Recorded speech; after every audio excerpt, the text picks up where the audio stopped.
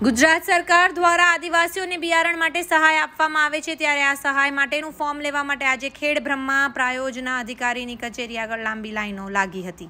હાલમાં કોરોનાનું સંક્રમણ દિવસે ને દિવસે વધી રહ્યું છે.